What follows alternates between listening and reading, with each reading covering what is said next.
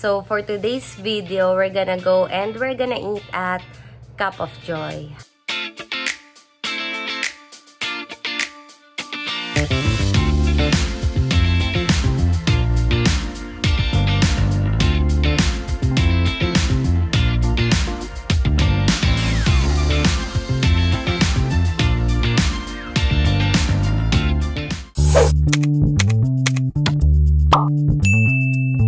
Hi guys, it's me again, Seika, and welcome to HUBient channel.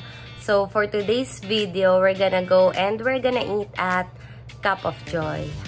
So we are now on our way to Cup of Joy, and it is located at BF Drive, BF Resort Village, Las Pinas, Philippines.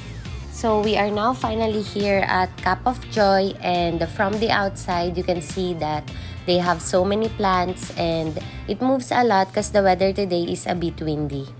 So from the inside, you can find some nature because as you can see, they also have a lot of plant decor, and it is very perfect for the customers to sip a cup of coffee, breathe, and remember the joys of life. They also have this very beautiful mural, and as you can notice, the ceiling is elevated, which provides good ventilation. So this is the area where you order and where they display different kinds of desserts, but I just don't know why they don't have any desserts available or on display today. So I took more clips of the inside of Cup of Joy for you to have a better look, especially on their mural.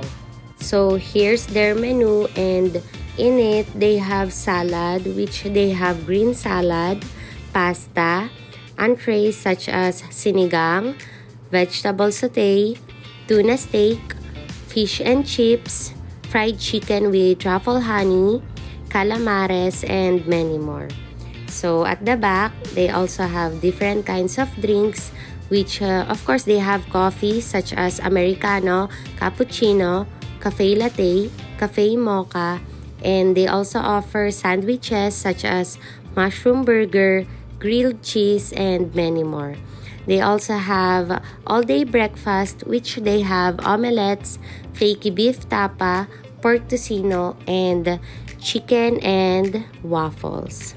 So we ordered pancit pula, honey butter chicken, flaky beef tapa, pork bagnet with adobo rice, grilled cheese, mango smoothie, and blue lemonade. So it is now time for me to eat, and I ordered pork bagnet with adobo rice.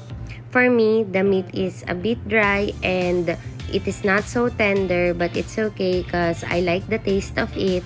And I also had some fish and chips, and I also put some vinegar, chili, and soy sauce on my pork bagnet to make the taste even better.